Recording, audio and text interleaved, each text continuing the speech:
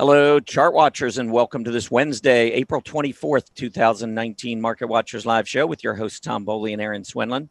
For those of you joining us for the first time today, welcome to the show. And for our regulars, welcome back. Let's take a look at what's going on in the market. Dow Jones Industrial Average currently down 11 points.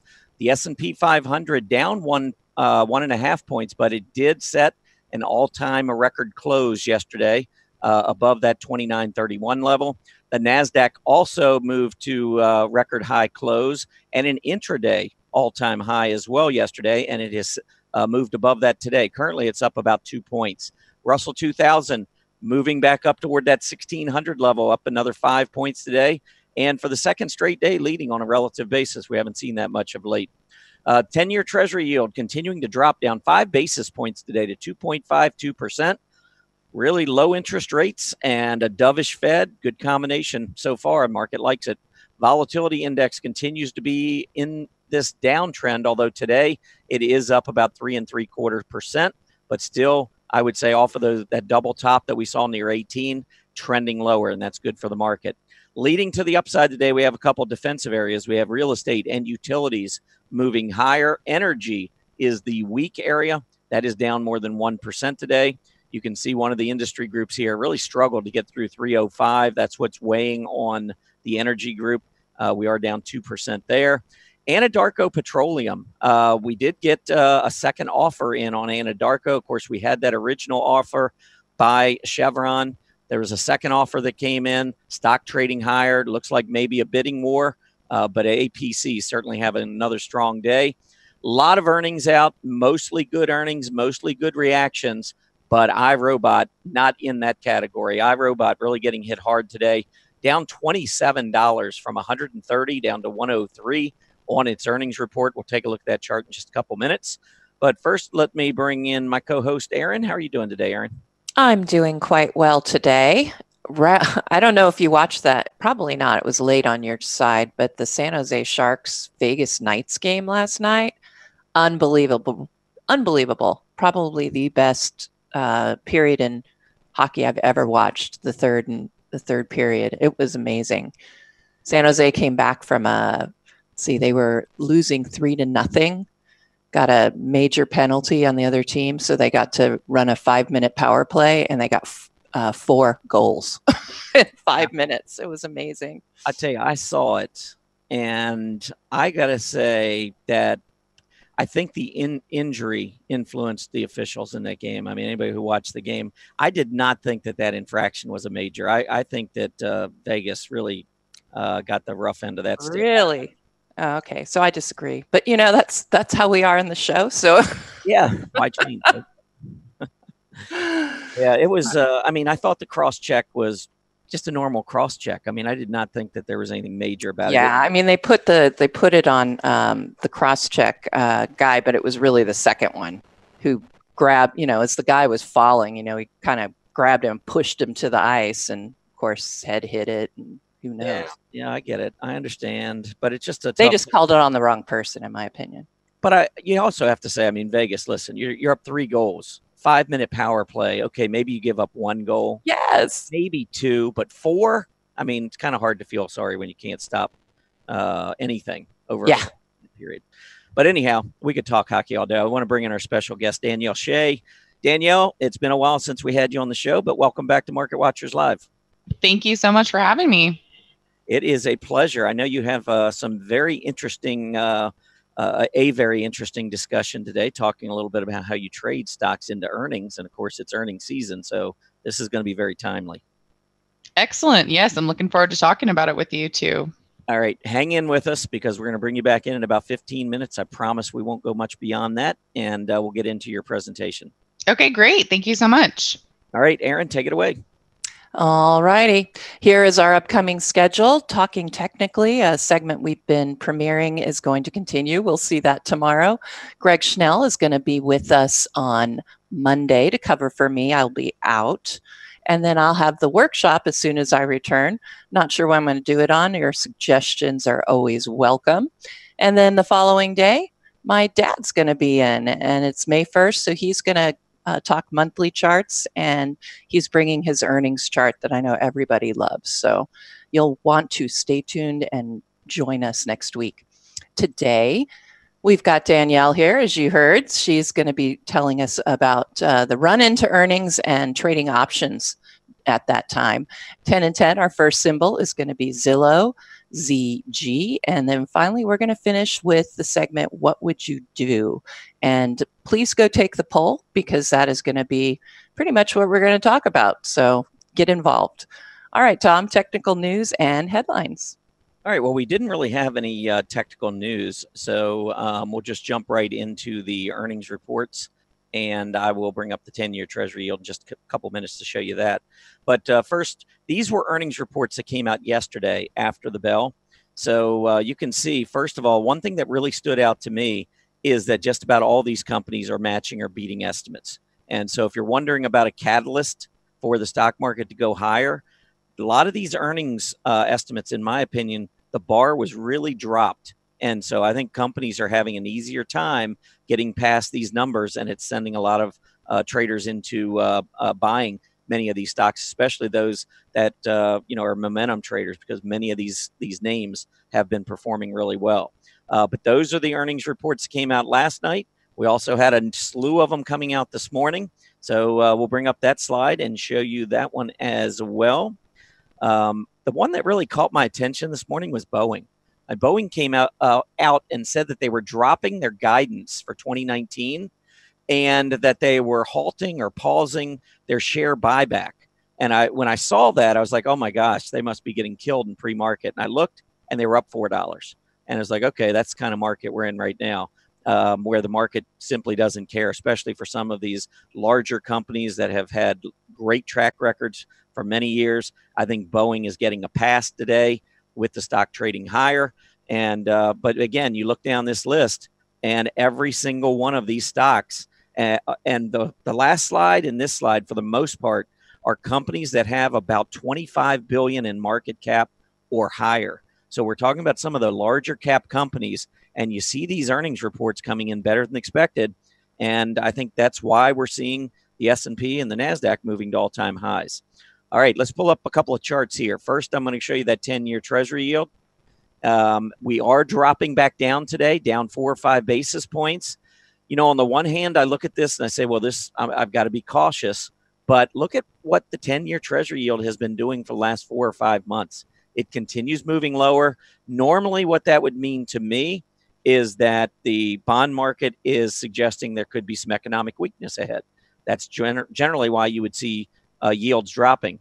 But the other thing it could be signaling is simply that we don't have an inflation problem, and maybe deflation is more of a concern than inflation. And that might be one of the reasons why the 10-year Treasury yield's dropping. And when you've got a Fed that has moved from a very hawkish position at the end of 2018 to a very dovish position in 2019, and we've got moderate growth, you put all this together and it's really nirvana for equities. So I'm not surprised we're getting that all-time high, and I suspect we're going higher from here. We could certainly have pullbacks, but I believe we're going to see much higher equity prices in 2019, and I believe over the next several years, the stock market is going to continue to enjoy a bull market run. Now, as far as individual stocks go, let's first start off with iRobot, because IRBT had been a little bit of a darling, especially back in February, March, and look at the relative strength at the end of February.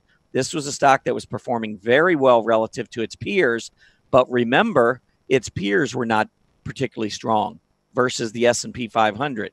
So now all of a sudden we got a report that the market doesn't like. And iRobot, by the way, they did beat on their bottom line, but they came up pretty far short on their top line. 237.7 million in revenue. Market was expecting 251.4. This is not good. Now, if I annotated this, and I would not be in this stock. Of course, I've said before, I don't like holding stocks into earnings. So I would have been out before this anyway. But if I'm looking for where we might see a turn, I'm going to say in this range, because we had a double top that we took out with the February earnings. And with that move, we continued powering forward. And the day of those earnings, you can see we gapped up, and the low that day was down around 94. So I think this breakout around 101 down to the low the day after earnings around 94. This is a range where I might look for a reversing candle or something like that, because we are, in my opinion, still in a bull market. But I would be careful about trying to catch a falling knife at this point. I'd let the stock settle down first. A couple of other stocks that we can talk about that reported earnings. I want to start with Texas Instruments. TXN reported after the bell yesterday, and I'm going to pull this one up on a relative basis as well, because we know semiconductors have been on fire. On a relative basis, Texas Instruments has not really been that strong. And yes, we're seeing a move to the upside today, but really not a whole lot of relative strength. It's kind of going up with the overall group and not necessarily because of Texas Instruments earnings. They did beat on their top line. They beat on their bottom line, but their guidance was simply in line. So they didn't raise guidance. Big volume. We're trying to get a breakout. I think this is bullish. But again, when you look at the relative strength, I think there are a lot of names out there that look a lot better to me, one of which reports after the bell today, and that's Xilinx. When you look at Xilinx, you got a stock that has been moving up along with the group, but on a relative basis, Xilinx has been one of the best performers. And if we go to the dashboard and take a look at these scooters, take a look at what is the number one scooter among large cap stocks, Xilinx. So there's a lot of reasons to like this company going into earnings. I would be absolutely shocked if they dropped a bomb on the market. I think you're going to see an excellent report out of Xilinx after the market closes. My only question is whether or not Xilinx goes higher after earnings, because a lot of this could already be built in based on the way the stock has traded over the past few months. I mean, we're talking about a stock that was down below 70 in October. Now it's at 140. Remember, the stock market just recently went back up above those highs that we saw. And during that time frame, Xilinx has doubled. So the leadership relative to the S&P 500 ought to be quite easy to spot here. So Xilinx is certainly one that I would keep an eye on. Stryker, SYK. This is in the medical equipment space, I believe.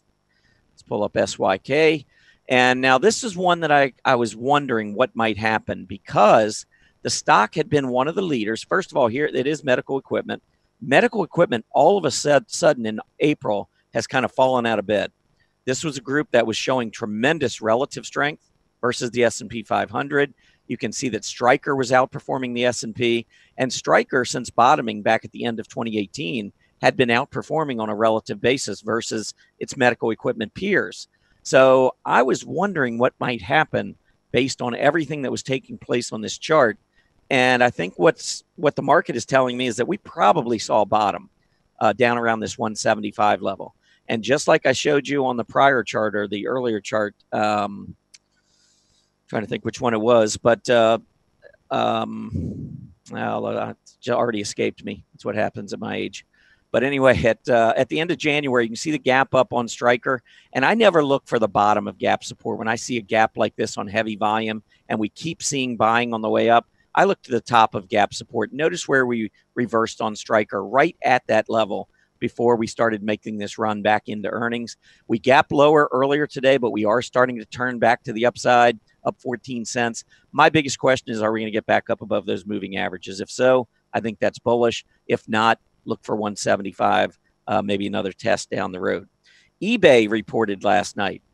eBay's one I've been watching for a while, and we're trying to get that breakout. We didn't get it on the open, so the question now is, do we get it on the close?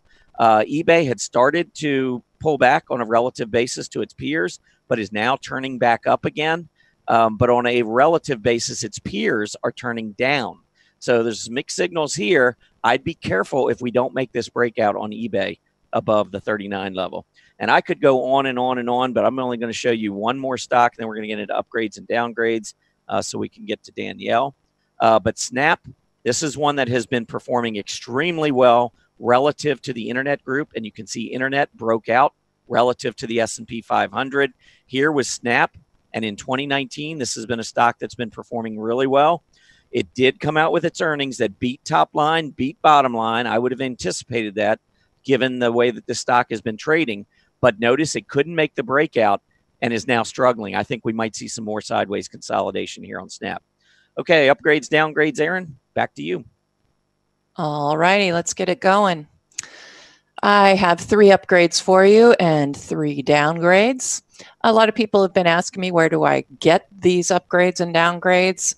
I go to briefing.com, And you can go right here to the calendars and do that. And then the other place I go, because I don't think this list is always, doesn't always include everything, I go to Market Watch. So just so you know where I'm going. All right, so let's start with Best Buy. It was upgraded today by Jefferies from a hold to a buy, and they have raised their target from $72 to $88. I like the chart. We've got the PMO is starting to turn around here on this breakout from that descending wedge. That's a bullish pattern, so that's exactly what we should have expected. But it also has beaten out overhead resistance here from those October and November highs. And now looking at it, you know, I think the $88 price target makes sense, but right now I'm just looking at that $82.50 level. Next one up, Procter & Gamble was upgraded today by Barclays from an equal weight to an overweight, and they have raised their target to $112. I noticed a few things here. One was a rising trend channel. And the problem is we're starting to see some deterioration of that rising trend. So I don't like that particularly. And you can see if you draw the tops here in conjunction with that rising bottoms line, you end up with a bearish rising wedge. Although I have to caveat that there's a lot of bearish rising wedges right now. The S&P 500 has had one. It broke to the upside out of it, which I find especially bullish. But I'm finding a lot of these ascending triangles, so I kind of am looking at them with a grain of salt now. All right, next one up, Snap. And Tom, you did just talk about that. I won't spend too much time. But Snap was actually upgraded today by JP Morgan from an underweight to a neutral. And they have moved their target from $7 to $11. So definitely they are in that neutral space as far as Snap goes. And I'm with you. I don't like the way we're trading today off of those earnings, especially when you look in the thumbnail here. We were in a declining trend, and yesterday popped right above that.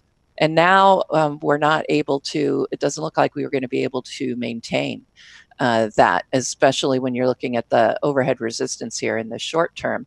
PMO looks pretty ugly. The good news is that in the intermediate to long term, you can see the scooter is in that hot zone. So, you know, we could see a bit of a turnaround here. I suspect if I look at the weekly chart, it looks pretty good.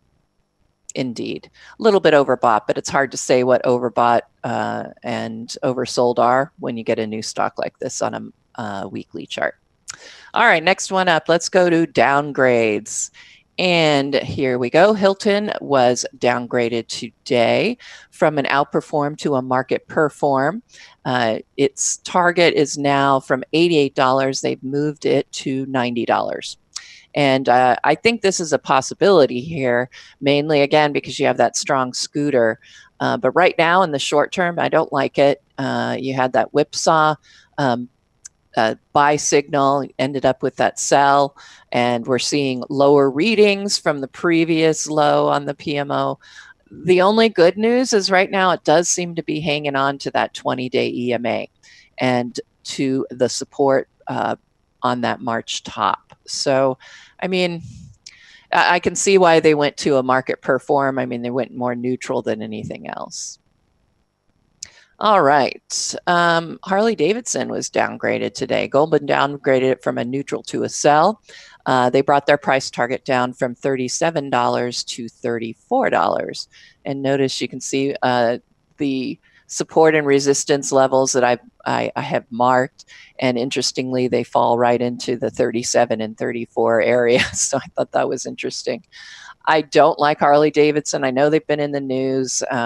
They're having some problems, and with European sales, I suspect, I think it was. Anyway, I don't like the chart technically, despite the fundamental news, whatever.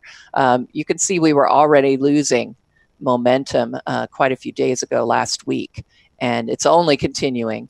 And you've got that breakdown not looking too good. Notice OBV, volume, scooter, so intermediate and long term are starting to look bad. Not a good. Let's see, we got a last downgrade was Iridium Communications. I see a rising trend channel here, but we can't seem to get over that overhead resistance at the annual high. It could end up being, that's probably an all-time, but let's check. Yeah, an all-time high. So it can't quite get above that at this point, but we are in the rising trend channel. The market's starting to do pretty good. The PMO looks well, I mean, let's face it, it looks ugly. It tried to move up and now it's pulling right back down into that descent. So not looking too good here. I would not be looking at a buy, but I mean, if you really wanted to do that, we are at the bottom of this trading channel and we are at the bottom of that rising trend channel. That's all I've got for upgrades and downgrades. Here is the listing. I'll have those in the Market Watchers recap. You can see quite a medium amount on the other upgrades and downgrades. All right, time to bring back Danielle.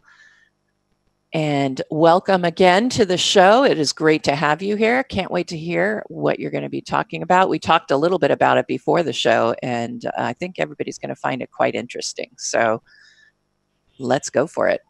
Excellent. Thank you so much. I really appreciate you having me back. Of course. Awesome. So my name is Danielle Shay. So nice to meet all of you. I'm the Director of Options at Simpler Trading. I'm primarily a technical analyst. I use a lot of Fibonacci as well as trend following strategies overall. And then also, I am an expert commentator. I do some regular TV bits here and there, and I also like to post some ideas on Twitter. So those are all the different places you can find me.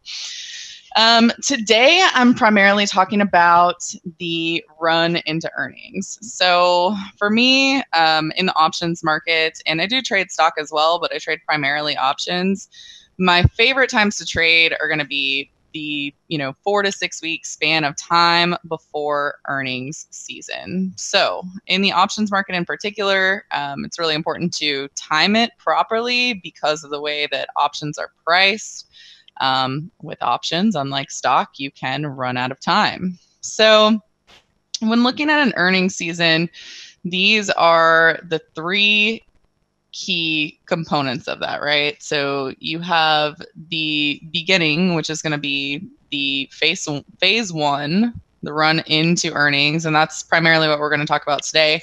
I do also do the other two phases. I like to trade the report in the options market, but I particularly love to trade the after earnings plays as well. So this presentation is just going to focus on the initial run into earnings. The reason why is because out of these three phases, this is the one that I find to be the most consistent and the most lucrative. While the others can be fun and exciting when they work, they're not as high probability as the run into earnings. So that is why I primarily focus on that one. Looking at where we're at today, I mean, today is April 24th. But I mean, really, this is relevant at any point in time. Yes, it's relevant right now because we're really getting into the meat of earnings season this week. But, of course, this comes around 4 times per year. And so the more that you can work on the strategy and hone it, the better you get each quarter. So this week in particular, when it's the week of FANG earnings, can get a little bit crazy, but it's also a good time to look for some of these different trades. So for the trade setup, the way that I primarily trade it is I like to trade it with options for a couple different reasons. Number one, I mean, obviously I like the leverage. Number two is because of the way that options are priced. So because of the way that options are priced, you get an increased bump on your money that you wouldn't get in stock when it comes from the implied volatility. So I like to trade it, really just with basic long calls. I'll trade it with butterflies. Straddles also work if you want to make a neutral trade.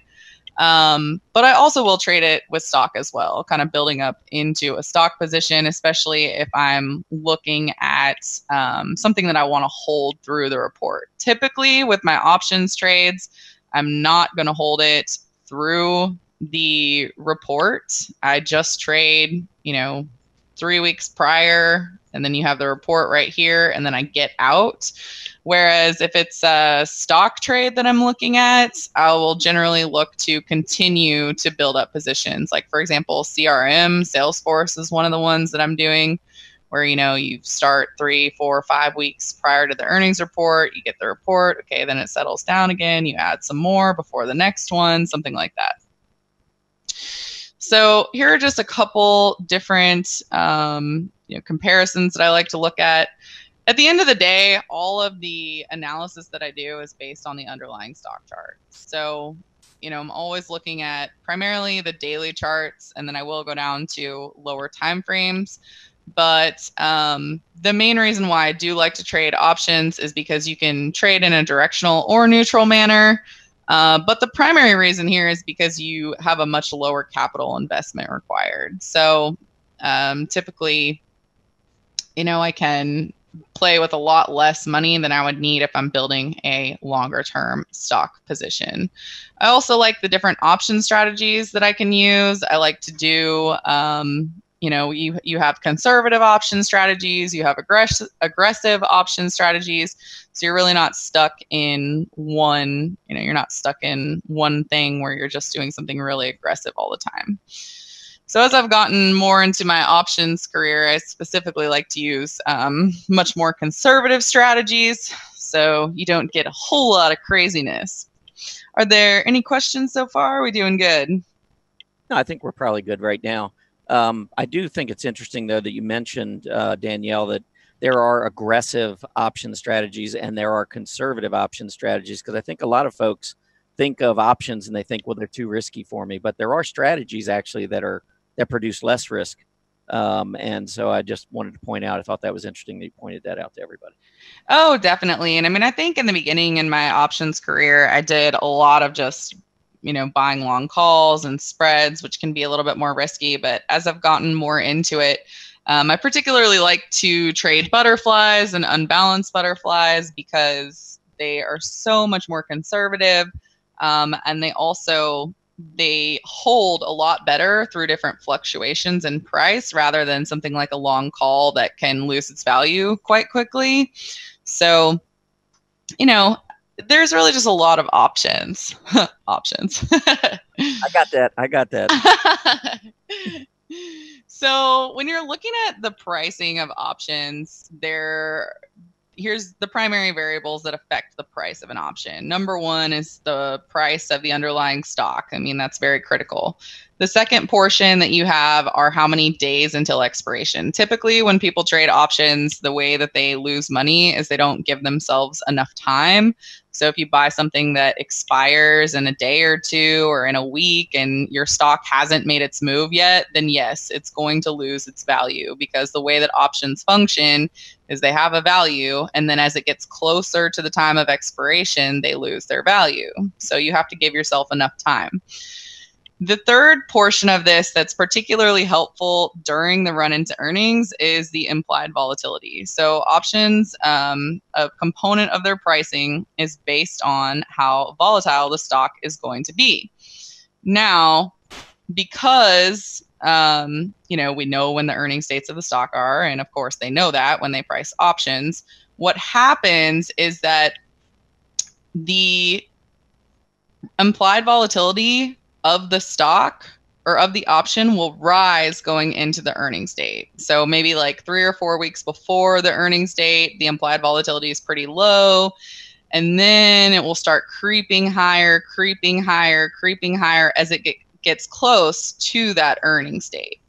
And that's literally just the way that it functions. And because the implied volatility is a key component of how the option is priced, it makes the price of the option go higher. So this is a typical pattern that happens every single quarter. And so the good part about it is that that's what's going to happen.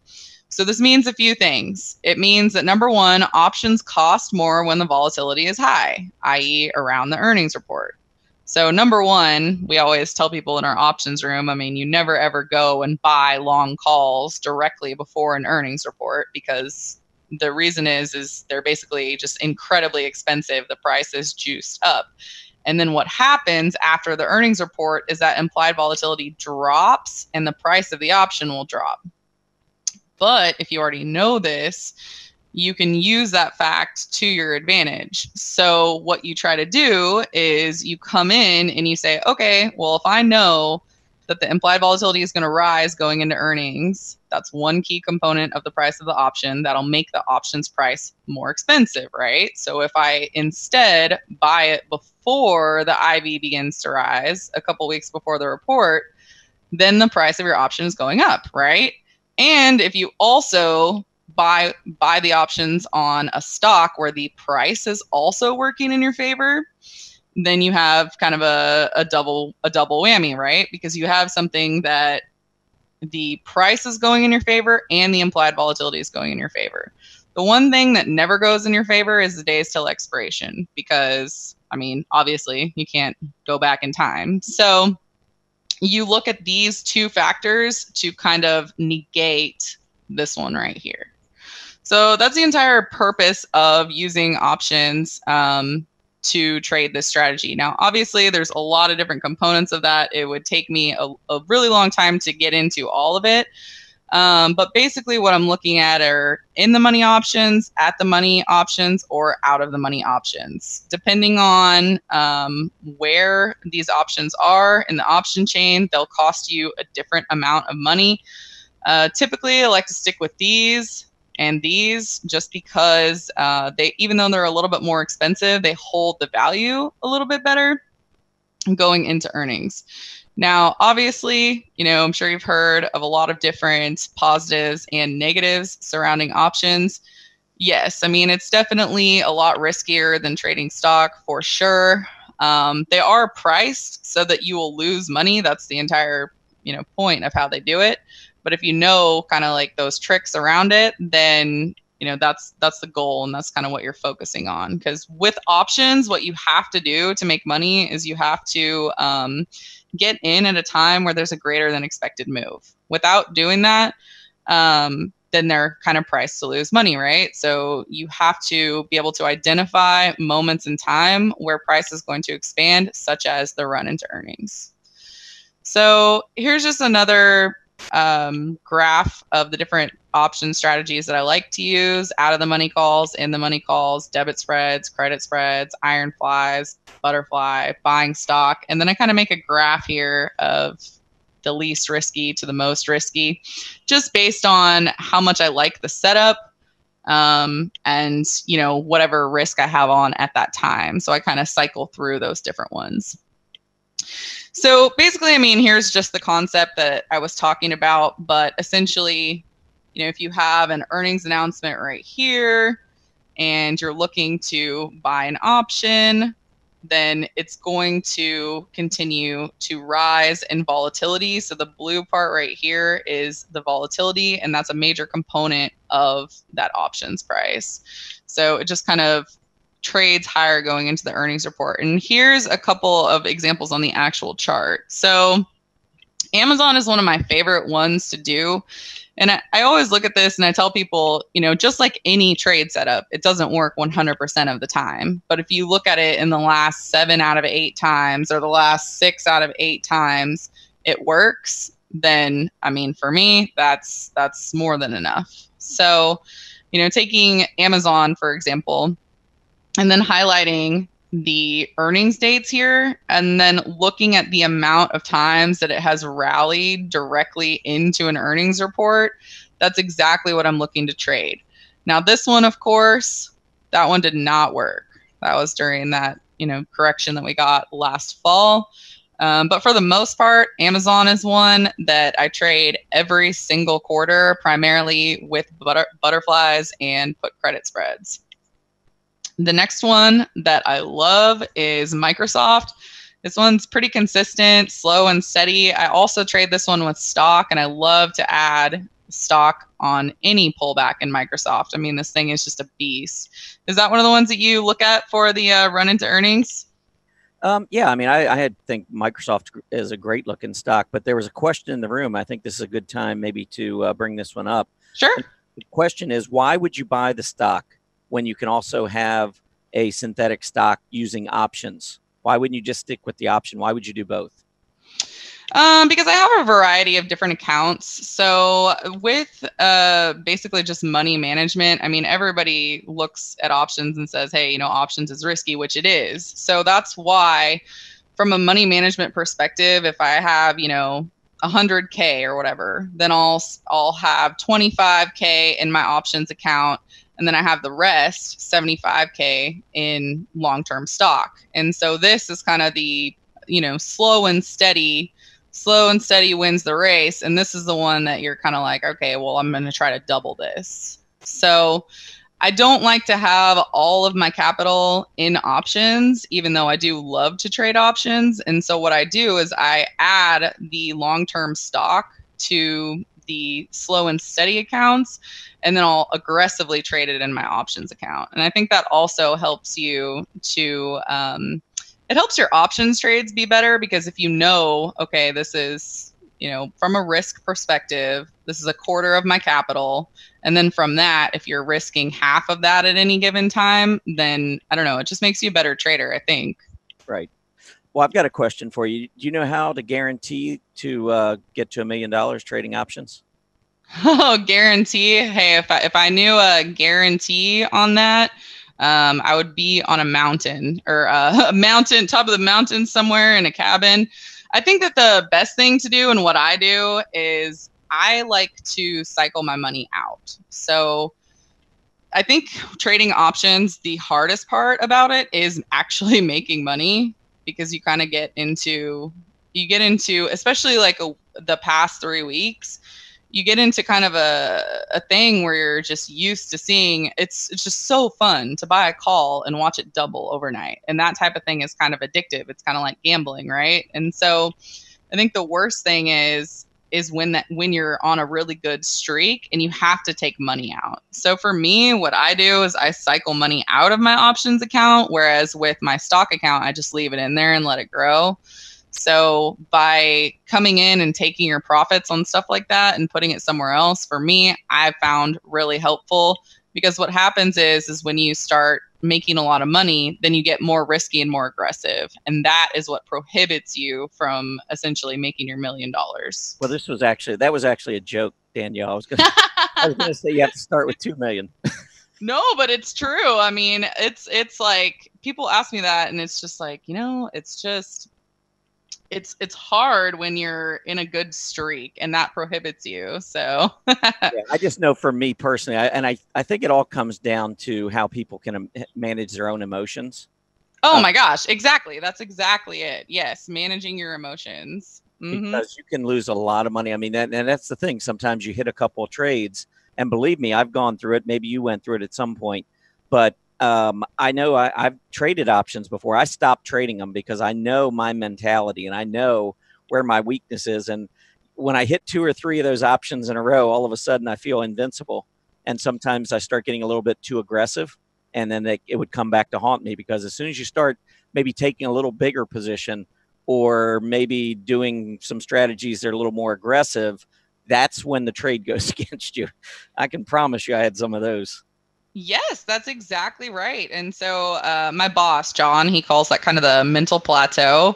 And so that's why he's always told me, just keep wiring money out. And then that way you try to avoid that. But so far, that's what I've been doing. And do you use stop losses? That was a question that came in from the room. I mean, are your strategies such that you're already protected to the downside, or do you use stop losses to protect?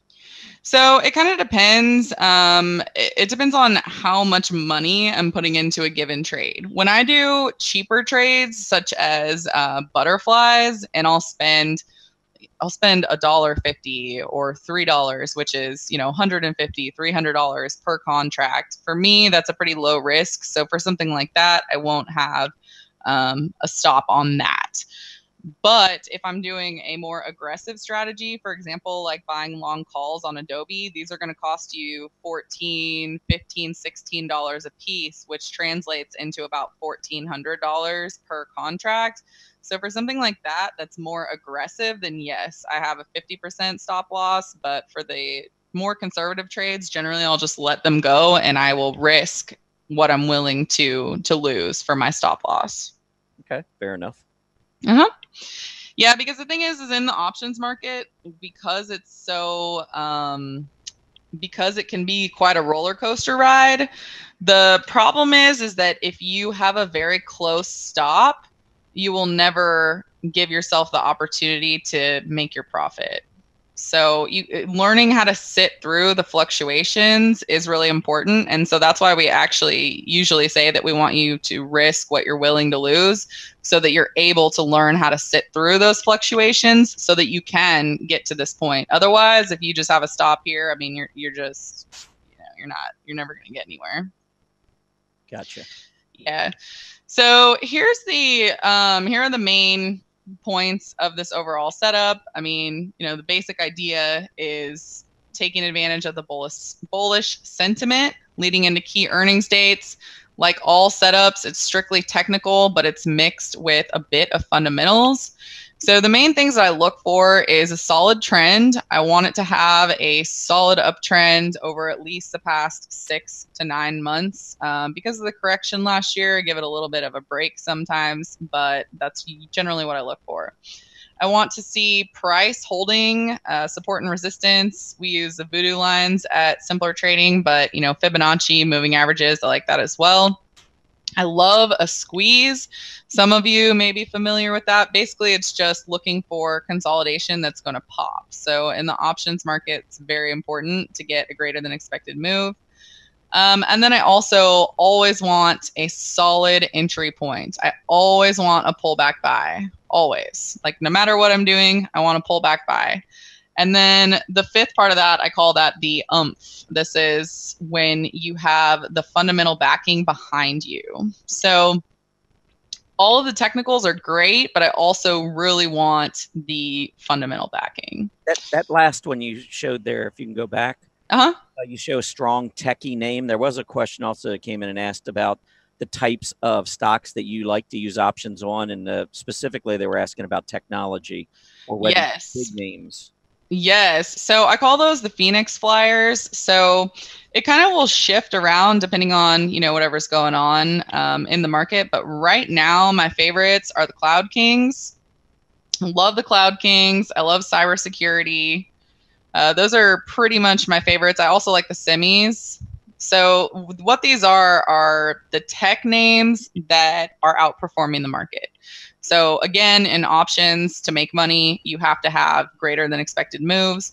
And like Xilinx, you were talking about Xilinx earlier. So one of my best trades this year was on Xilinx because, I mean, that thing just exploded, right? And so those are the primary lists that I will trade from on an aggressive standpoint. I also love the market leaders, the FANG stocks, Microsoft, Amazon, Google, Facebook, Netflix. I trade those over and over again. So for the run into earnings, those are the ones that the run into earnings works because there's hype going into the report.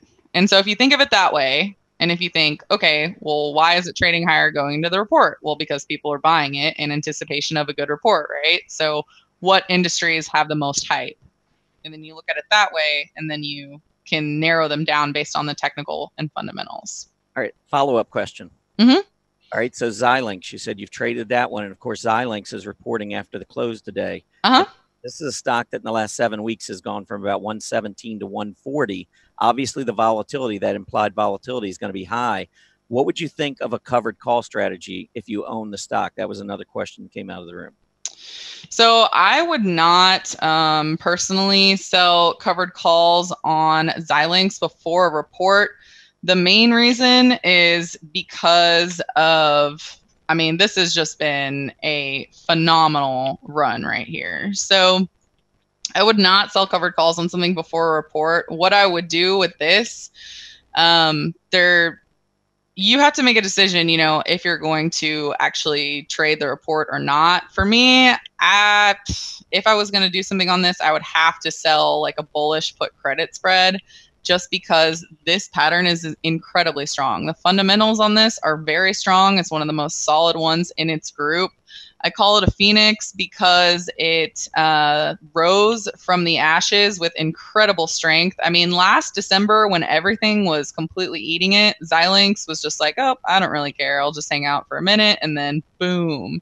So my favorite trade on Xilinx this year was, I call it the 2x move.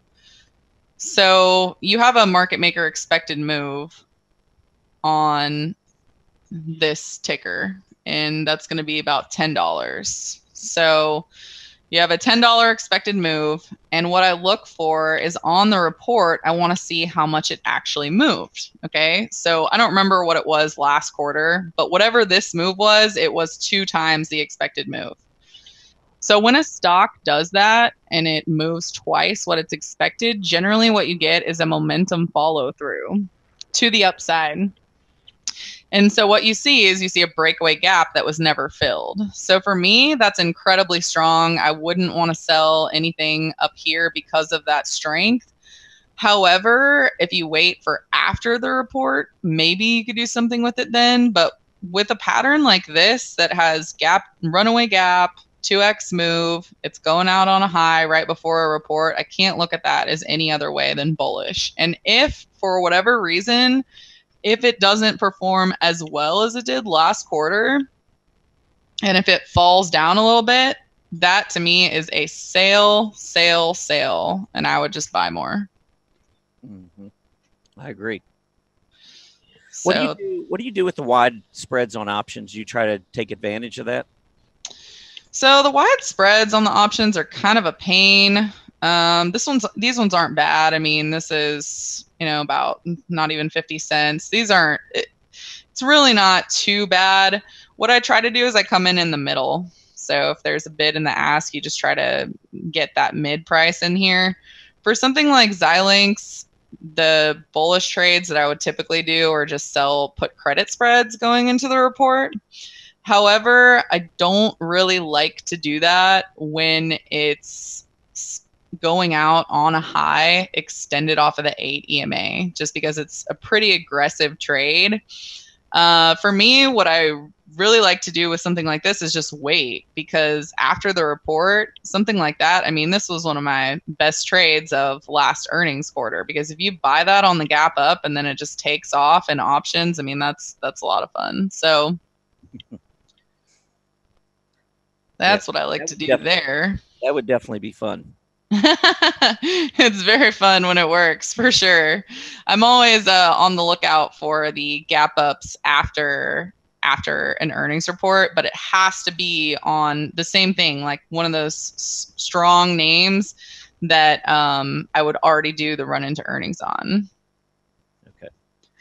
Yeah, so I mean, I'm just going to go through some of this quickly, just because I had already picked out some names in here. I mean, I went over the basics of the setup.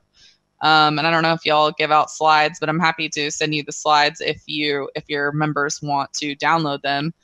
But basically, you're just looking for technical setup, strong support and resistance. I love the squeeze. I love to look for consolidation that's going to break out. That really helps the run into earnings. I always want to get in on a pullback buy. So I use just the basic moving averages, 8, 21, 34, 50, 100, and 200. I usually like a pullback to the 21 or the 34 for my entry. A big part of the setup is looking at the fundamentals. And so I like to use both Chaikin Analytics and Investors Business Daily. And, like we've been talking about, you want to focus on what is hot. The reason why it works is because it's hot. Cloud King, cybersecurity, artificial intelligence, market leaders, those ones are the ones that are hot. Those ones are the ones that have the hype. And then I also like to look at, whatever sector is strong at that moment. So I do a lot of different sector analysis. Obviously, tech has been really bullish. Industrials have gotten a lot better. after the hit that they took last year with all the China news. And so I like to focus on stocks within the hot sectors. Stuff like utilities, not really looking at for a run into earnings. Consumer discretionary has been great, but it's almost ran so far that it's just, there's only so much more it can go before you're going to see some rotation. Haven't seen it yet, but it's something that I'm looking for. But consumer discretionary, Nike, Home Depot, Amazon, I love trading those top weighted products going into the report. So this is basically just the, breakdown of it. Just want the trend, directional calls. It's the best way to take advantage of it. I like it about 3 to 4 weeks ahead of time, but it has to be on a pullback. I will have a 50% stop loss if it's a long option and if it's expensive long option. I consider anything above about $6 or $7, which is $600 to $700 a piece, to be more expensive. The cheaper ones, I tend to just go into it with what I'm willing to risk. The profit target is always Fibonacci extensions, but at the end of the day, I'm always getting out before the earnings report. So here's just a couple of different parameters for the options trades, the different deltas. It would take a while to get into that, but I'll just, it's in the slide deck, so I can send that to you, like I said. But generally just doing a mix of in the money or out of the money options, depending on how long I have, depending on the pullback that I got, depending on how much I like the stock. And so, like I said, I just look for a combination of the hot industries. I use Chaikin. Here's a list from Chaikin that I pulled of, these are the strong bullish NASDAQ names because, they're within the tech space. And then I combine that with the technicals. So because of the, today it's the 24th, Microsoft earnings is already coming out today. We talked about some of the ones that I did before, Microsoft, Amazon. I'm in one for Google right now, Facebook and Apple. Those ones have already, taken off. Netflix is usually good. This quarter, it stayed in consolidation until the report, but typically do like Netflix. Here are some of the ones coming up that I'm looking for. I'm in Zen right now. Alibaba is one of my favorites. Alibaba and Adobe. These are ones that I generally do every single quarter. Home Depot is actually pretty good as well. And these are some that I'm looking for. So CTSH, F5, O'Reilly, INTC, INTU, Salesforce, MDB. This is a new cloud name that I like. Cloud and Cloud. So I also really like credit card companies, payment processors, MasterCard, Visa, American Express are pretty good. PayPal, I like. PayC is a good one. And then here's just an example of the overall chart pattern that I'm looking for. What I'm looking for is something that was able to recover really quickly after the December correction. This is a chart of Zen on the daily chart. I'm looking for something that has stacked moving averages. You have price above your moving averages. You have nice steady pullbacks. This one in particular has a two-step pattern, which is a fib pattern right into a level of symmetry support. And then the squeeze is the consolidation. So this is just the TTM squeeze. This is my number one indicator that I use for identifying explosive price movements. And then basically, you're just looking to buy this thing on the dip. So Zen is one that I'm in right now. It has earnings next week. You just buy it on the dip down to support, and then you look to trade that right into the earnings report. So, just to conclude, and then we'll have a little bit of time for questions. Even though I do trade options and it is, more risky, you really do have to understand that it's a leverage tool. It is more risky. And the main reason I like it and the reason why I started doing it is because you can do it with less capital than what you need for, your stock account. So It's just important to use them correctly. I would never, ever, ever advocate anybody just going out there and saying, oh, well, I'm just going to, try and buy a bunch of options right before an earnings report or whatever. If you're going to put your money in something like that, you really do need to know what you're doing, and you need to learn how to limit risk. So if it's something that you're interested in, I mean, definitely don't just, start slinging trades. And the other thing is I like to paper trade. I paper traded for 2 years almost before, well, a year and a half before I used the real money. So that's also something you can do if you're interested. And then this is just my final, this is just my final page here, different places you can find me. I have a free newsletter at 5startrader.com. I teach classes, and then I'm also in our Simpler Trading options room, and then I have a membership for beginners at Simpler Foundation. That was excellent. There are a couple of questions I want to follow up. Yes, I would love to answer the questions. Well, one was earlier, came in earlier about, not understanding options and wanting to get some education and so forth. And you said, you paper traded. Obviously, there's a big learning curve with options. What would you recommend to somebody who is looking to get into options, or at least learn more about them? Where would you go? So within our within the different services that I do, 5-Star Trader is good. This is just a free e-letter that you can sign up for, where I talk about my stock picks, different trades that I do. It's just, it's a newsletter. I do teach classes that you can find here at simplertrading.com/store. But I think that the best place to start is just a membership at Simpler Foundation. So within Simpler Foundation, I am the head of that, and I do a couple different videos per week based on learning about options, how they work. I have a full learning center in there. I also do a weekly Friday video where I go over a couple of different options trades. And within that, I always, I try to stick with the most basic ones so that people can learn the concepts, right? And so that's a pretty good place to start out. I have a section in there called Dear Simpler, where I create videos where people ask just exactly that. How do you get started options trading? People ask me all kinds of stuff. What about the IV crush? What do you do for earnings season? This is one of my colleagues, TG. How do you do pinning plays? This kind of stuff. So people write questions in there. So I think that Simpler Foundation is a pretty good place to start.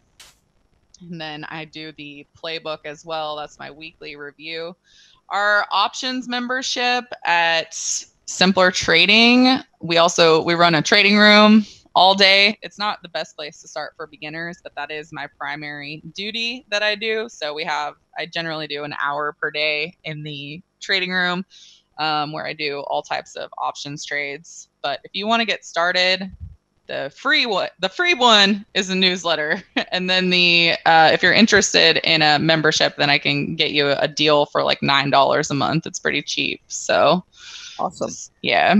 Okay. One last question. Of course. This goes back to your trading of options. There was a question that came in and asked about what expiration time do you usually use? So you said, obviously if it's close, then, you don't have much time to make your trades, but do you look out 30 days, 60 days, 90 days? I mean, what would you typically look at? So it completely depends on the setup, and we can use that other one that you used as, what was that ticker that you gave me? FLDM? Yes. And full disclosure, I own this one. So tell me. He gave me this one. I really like this one. I think the pattern's great. It looks awesome. So for the setup that we're talking about, the run into earnings in particular, the thing that's important about it is you have to buy the options in the series of earnings. Because of the way that the IV increases going into earnings, it increases the most in that series. So you have to look at your options chain and say, okay, well, if the earnings is on May 2nd, that's going to be in this series right here. So you see how the IV is at 71% here, and on this one that's after earnings, it's at 59%.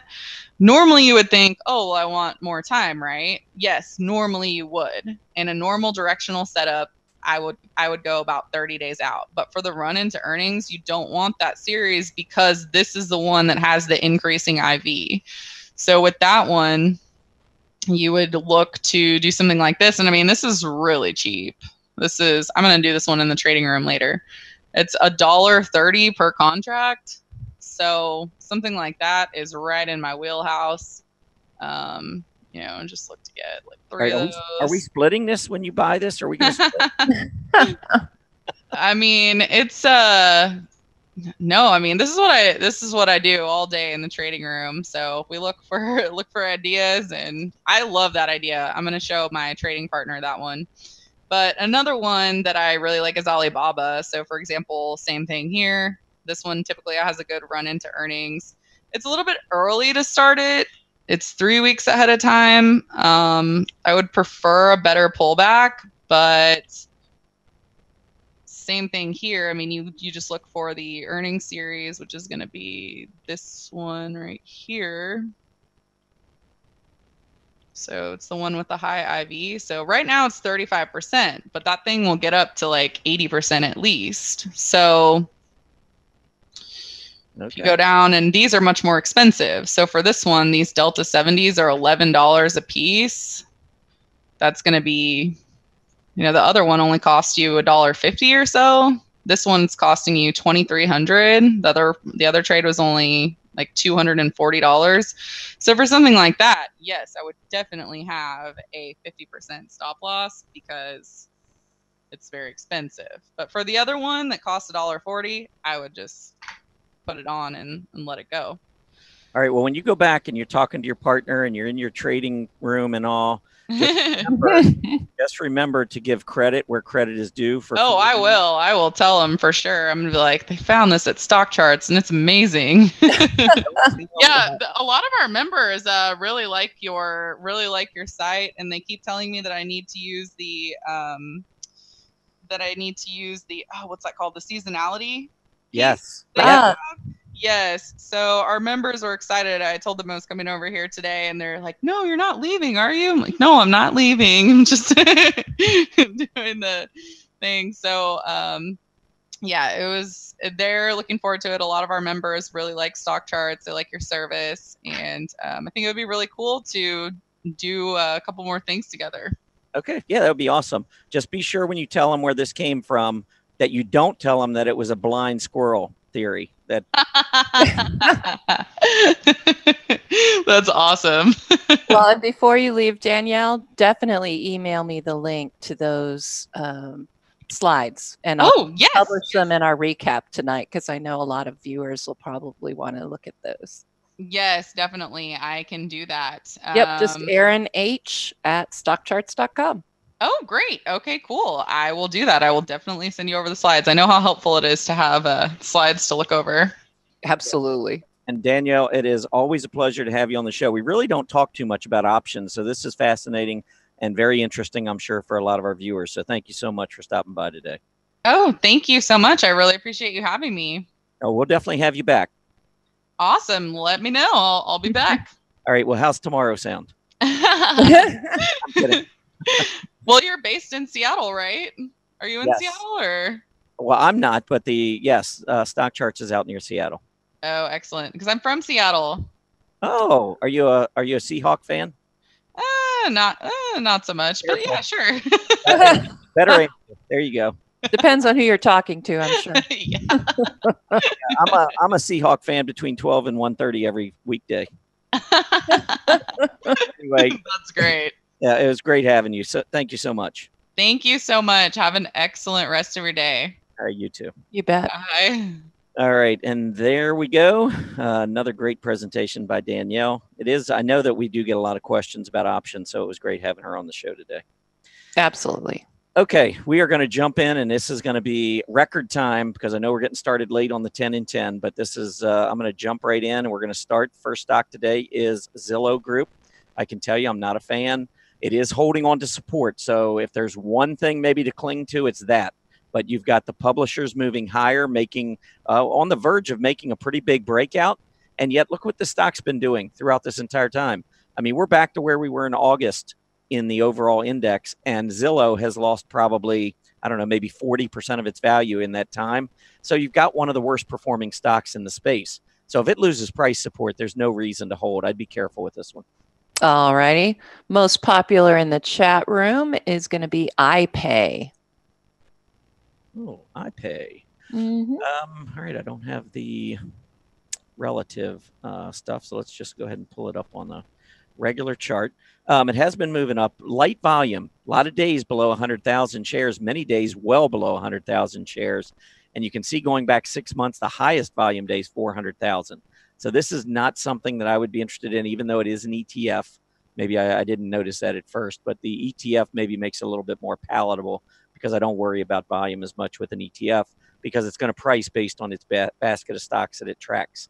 I do like the overall movement in the chart, though, continuing to trade above that 20-day moving average. So I would simply say as long as you continue to trade above that moving average, it seems like each time we come down and test it, we get a reversal. If I could draw, whoops. Okay, now I'm just losing my mind here. Let's try this again. Okay, so each time we get down here, you can see we're getting some nice reaction off of the 20-day. We just did it again recently. It looks to me like we're going to break out, so I do like iPay going forward. All right, let's see. Next one up, let's see, CIEN, Sienna. Oh, I love Sienna. This is one I probably could have asked Danielle about as well, but I like the move back to the upside. I hope it finishes stronger. A breakout above $40.5, $41 would be really bullish, because that's where we saw this free fall down to about the 41 level.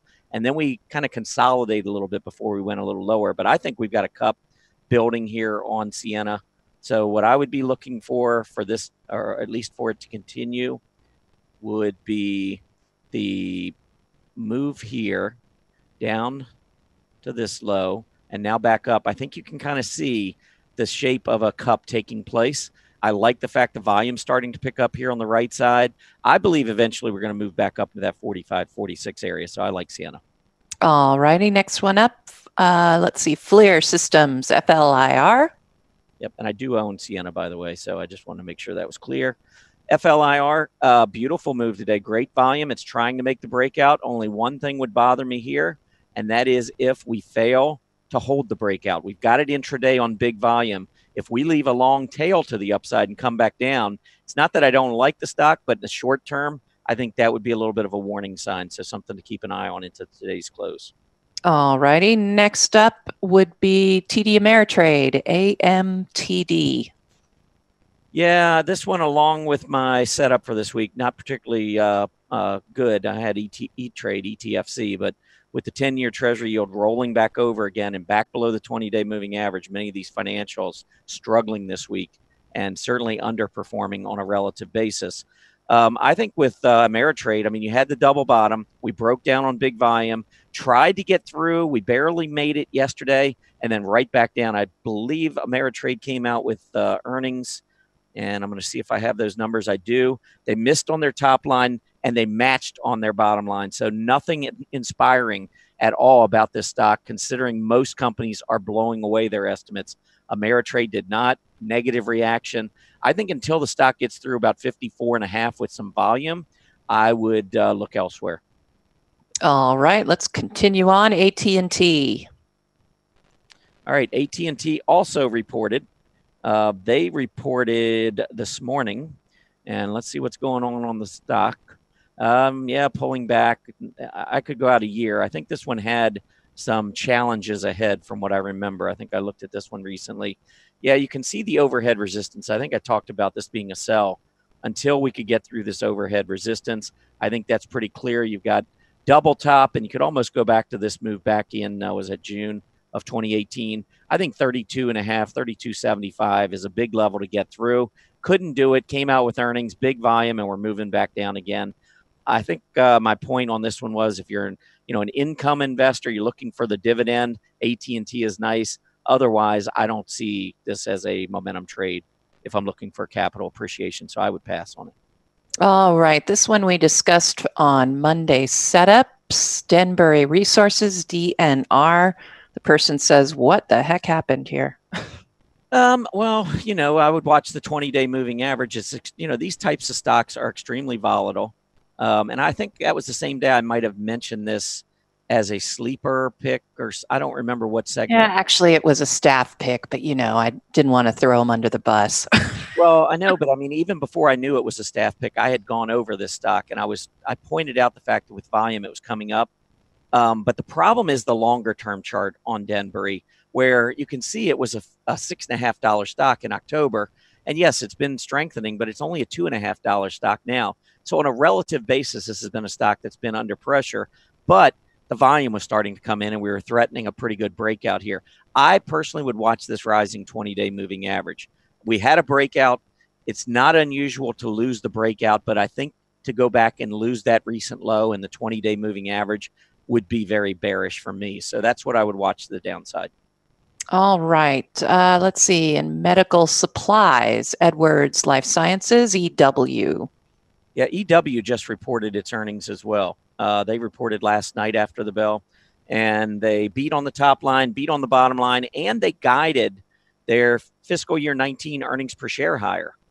You wouldn't know it by looking at today's reaction. It's down 1.9%. I think some of that may be related to the group that it's in, just in healthcare. Healthcare has been underperforming for a bit, but I think that this has been a pretty decent looking stock. And I'm just going to draw a couple of levels here. This was a prior high. Here was also a couple of highs coming in around 180 before we gapped up. This is an area I'd watch closely. I think if we close back below 175, I'd be careful. But I actually think this could be reversing off of this level. A move back up through the 20-day moving average is what I'd want to see. All right. This one is continuing to take off. Well, not today, but Qualcomm. Yeah, Qualcomm, I believe, was upgraded. A lot of stuff going on with Qualcomm. But the big news is that their dispute with Apple has been settled. And ever since that happened at 3 o'clock in the afternoon on April 16th, we have seen continuing push to the upside. And look at the volume. That's unmistakable. I think the market is relieved that Qualcomm no longer has this cloud hanging over it. And as a result, I think if we got a pullback anywhere down into the area in the mid-70s, I would think that's probably about all you're going to see here. I certainly would not be expecting to see any kind of a move back to 57.5. So I think Qualcomm has completely changed its character with this development and settling its dispute with Apple. And I think there was also news that Intel was getting out of the 5G market, which also was a benefit to Qualcomm. So that was a 1-2 punch, and traders love it. And I think there's a lot of accumulation taking place here. So it's overbought, but I believe short-term pullback, especially down to around 80 or into the upper 70s, would start to get my attention here. All righty. And that does, oh no, we have one more. True, TRU. Yeah, TransUnion is one I talked about recently in one of the hot areas. I loved this pullback down to test the 20-day moving average in that hammer. But it did trade down intraday to about 66. So I would just simply say that the key range for me to the downside would be probably that prior low, which is just below 68, and then the tail on earnings, because that's where the selling turned around. That's where buyers came back in at 66. And I think this is a stock that has been at least beginning to show a lot more life. I think if you go below $66, though, especially on a close, I would be out of the stock. I don't have the relative chart up here, but there are others within the space that have done better on a relative basis. So because it's been a little bit of a relative laggard, I'm not going to give it a whole lot of room to the downside. Close below 66, I'd watch this one.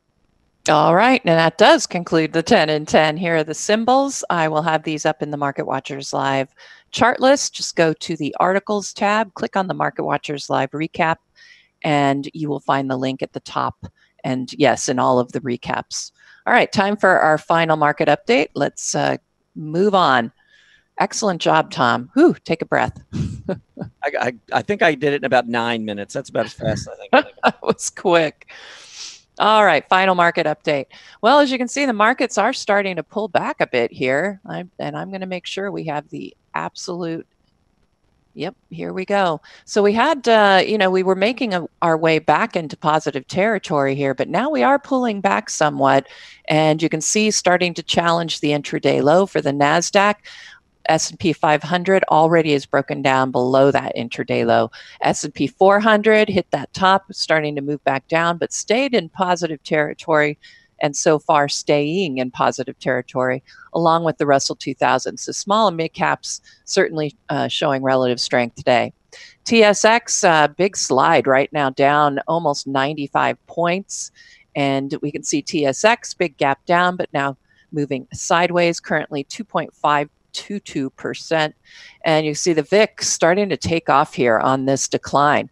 Once we started to see prices hit that high and move down, as you can see, heading right back up, currently at 13.2, still not that elevated, but for right now it is. UUP, big gap up, still continuing for the dollar.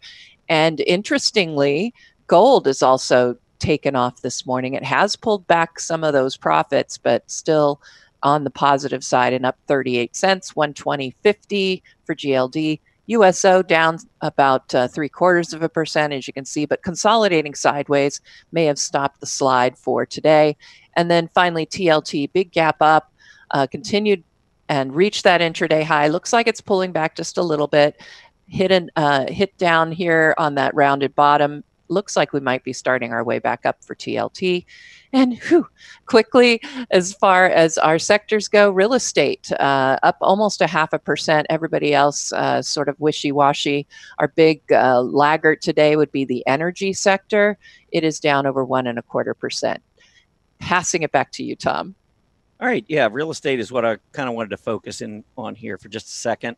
A bull market is made up of a lot of things, but one thing is wide participation to the upside.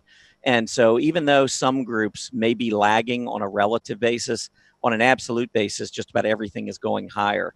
The XLRE, for instance, has been moving up. We made the breakout above that December top. And so far on a pullback here, we held that. I think $34, $35 is a key area of support on the absolute chart for XLRE. And then on a relative basis, we've been really struggling in April so far, but I think the key lows to watch is this double bottom down around 0.0120. And that number is simply taking the XLRE and dividing it into the S&P 500. But if we were to break in, to a 5 or 6 month relative low and begin to lose some of these support levels, that would be a problem. I don't think these support levels are going to go. I think if the market keeps going up, what we might see is real estate just simply moving and taking more of a back seat to some of the other aggressive areas. But these are a couple levels I'd watch for on the XLRE. All right, we are going to move into our final segment, which is what would you do? I don't know if you've seen the poll yet, but feel free to fill it out if you haven't. Essentially, the question is, we've got Microsoft and Facebook both coming out after the bell today with earnings.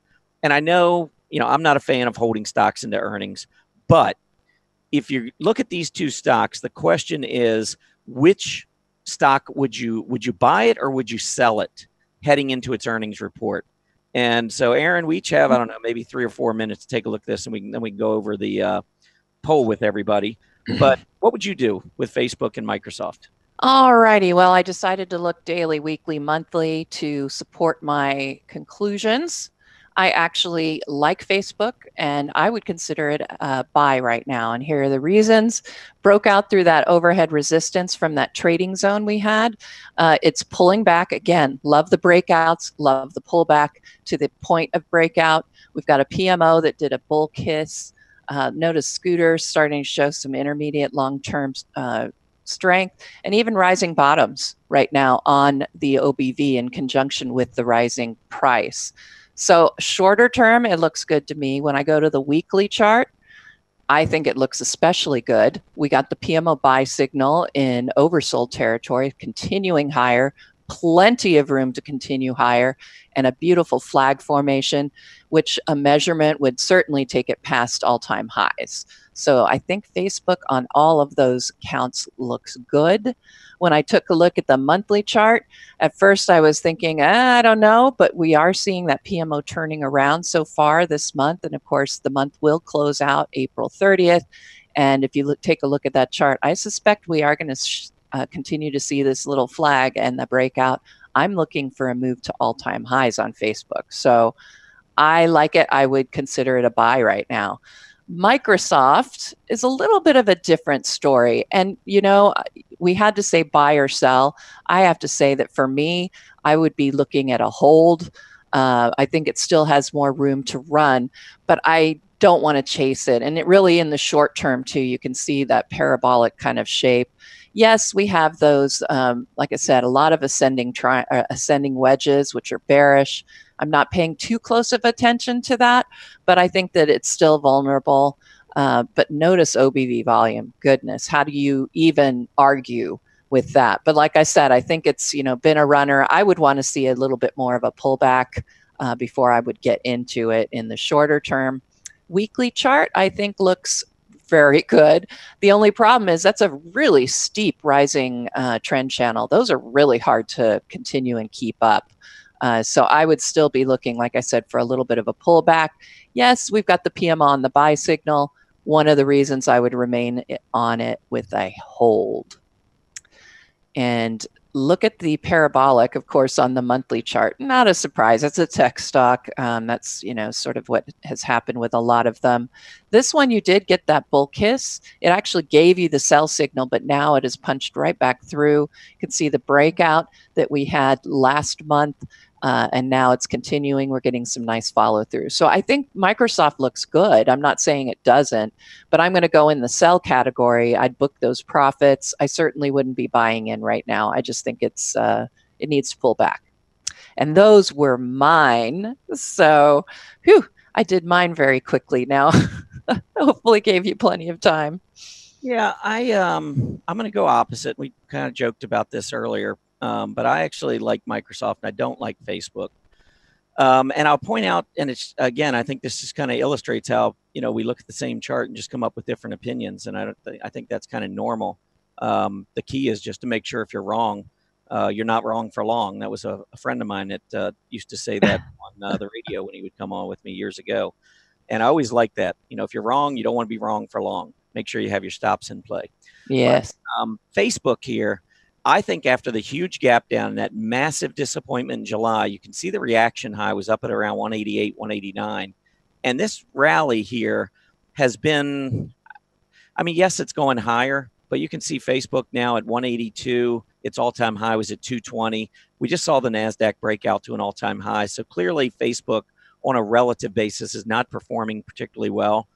And I think you've got some overhead resistance. Now, maybe the earnings tonight will be blowout, and that'll be the catalyst to get us through this resistance. I do believe we're in a bull market, and I think a rising tide lifts all boats. So this is certainly something that I would expect that Facebook goes higher just because I really think the market goes higher. But when I look at the volume, it's just not exactly exploding to the upside. It doesn't look like there's a lot of accumulation. I'm just a little nervous. When I look at the relative chart, Facebook relative to the internet stocks, it topped back in February, beginning of February, with this gap up.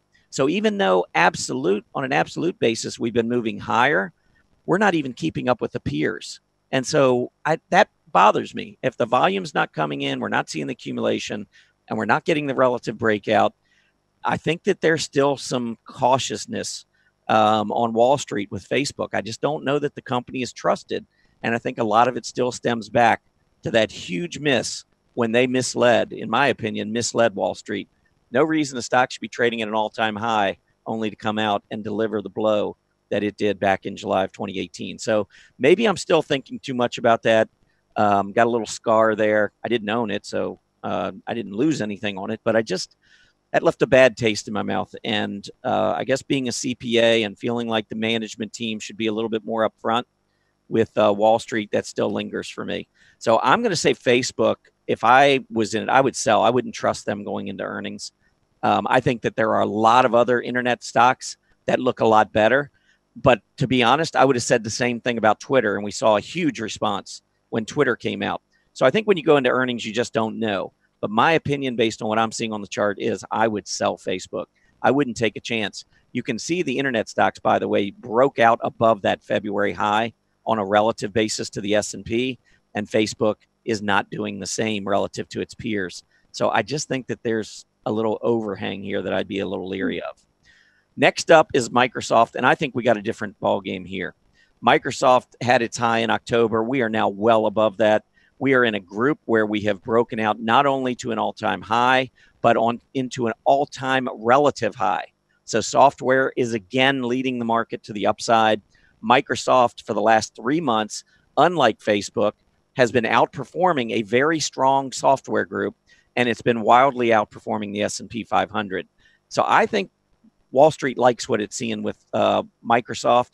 I believe we're going to see a much stronger report on Microsoft than we will on Facebook, but it has gone up quite a bit. And I think, Aaron, you made a good point. This is a stock that is now priced for perfection. Mm-hmm. And if they don't deliver a huge report, I think we could see a pullback, although I do believe that pullback would be buyable. But I'm going to say buy Microsoft and sell Facebook. And I'm really interested to see. I'm actually looking. I think it was very interesting what the poll is showing right now. We'll show that in a moment, though. Yeah, like I said, I would probably hold Microsoft, but honestly, you know, with your strategy of selling before the earnings, I don't think that's a bad idea either. So, yeah, I mean, it's getting, you know, when you look at if you look at the Microsoft chart and you look at it over the last 2 months, you'll see a lot more volume on the up days than volume on the down days. And the opposite holds true for Facebook. The way it sets up, the way I interpret the charts, I would be a seller of Facebook and buyer of Microsoft. Yep. And isn't it interesting? That's how we do. Yes, it is. But here, sell both. Yeah. See, I thought that was very interesting. All right.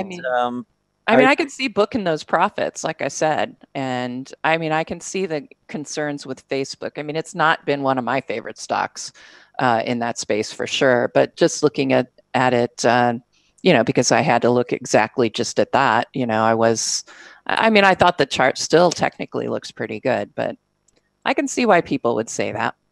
Yeah, I mean, definitely the price momentum has been building. And like I said, you know, from an absolute perspective, most stocks are looking pretty good. If you just look at the stock and you don't pay any attention to what the S&P 500 has been doing, and your stock's up 10% year to date, you're thinking, hey, this stock's been great.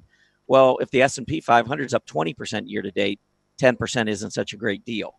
And that, I think, is the problem that I have with Facebook. Yes. Up, but it's not keeping pace with the overall market. And that makes me scratch my head. All right. That is quite interesting. And so, yeah, the audience wanted to get rid of both. That's fascinating. Yeah. Well, maybe they kind of don't like to hold into earnings, which I definitely would agree with. Yeah, we maybe should have caveated that because, I mean, let's face it, typically you wouldn't be buying before earnings. Yeah, I would not. But I do think that the results that come out after the bell, I'm going to place a higher odds that Microsoft beats revenue and earnings estimates more so than Facebook. But all right, well, we'll know that tomorrow, won't we? We will. We can talk about it tomorrow and see what kind of fool I've made of myself. Oh, well. All right, let's see. We got just, another minute or so here. You can see the Dow Jones Industrial Average has bounced off the earlier low that Aaron was talking about at our last update, but it's still down 43, NASDAQ down 7. But I'll tell you what, you know, with the market coming up as much as it has, when you look at profit taking like this, it's a little different than what we saw back in 2018, where we would look and the Dow Jones would be down, 30 points 1 minute and then down 260 the next time we'd look at it. I mean, we're not seeing that kind of selling, impulsive type selling. And so when we do get pullbacks, I think it's much more contained and seems to have that bullish flavor to it. Indeed. Yeah. And, I did want to mention, I think it was talked about in the chat room real quick, is the fact that, we haven't seen the kind of volume that we may want to see on a breakout like we did to all-time highs yesterday. So, Carl sent me an email right after I did my very bullish blog. And with that information, I was like, well, that does temper my bullishness, I have to say. Well, Julius was on the show. We're going to wrap up here in just a second, but Julius was on the show not too long ago.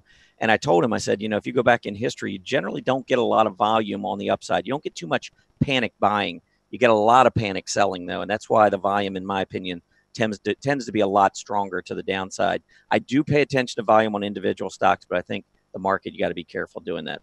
Oh, yeah. Great. I want to thank everybody for being with us today. A special thank you to Danielle Shay for joining us. That was a great segment. Please remember to complete the survey as you exit, As a quick reminder, Market Watchers Live airs 5 days a week, Mondays through Fridays from noon to 1:30 p.m. Eastern Standard Time. Have a great afternoon, everybody. Happy trading.